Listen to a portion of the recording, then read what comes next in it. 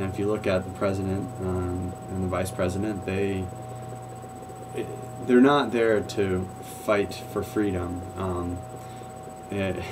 You can't fight for freedom when you come into a country and destroy it without any just cause. So that's a huge issue, and people really need to look at what should America be doing. Should we be going in Iraq and killing hundreds of thousands of people, destroying their infrastructure for what?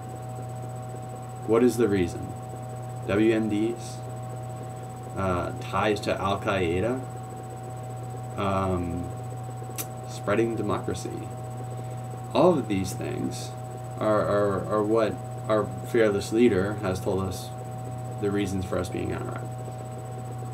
So that's kind of water in the bridge. We're there. We're killing people. Our soldiers are getting killed. And what is our Congress doing right this very instant to get us out? Now you have Hillary Clinton and Obama. They both have plans of withdrawing us from Iraq if they become president. But you know what? Are they not congressmen right now? Does not Congress have the power to pull us out of Iraq? And the answer is yes, they do. The Congress can do many different tactics to get us out. One of them is to make it illegal for us to be in Iraq.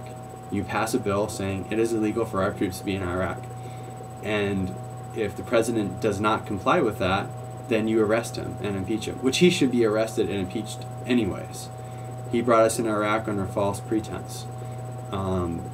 He's committed espionage against the American public, warrantless wiretaps being one of them. He has brought about torture to our enemies and our own citizens.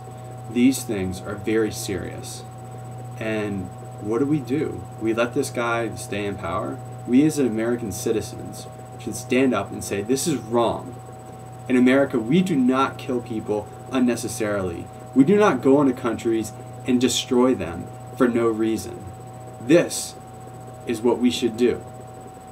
We should get the guy out. We should throw his ass in jail, because that's what we do to murderers. We throw murderers in jail, and oftentimes we kill them. And George Bush is a murderer.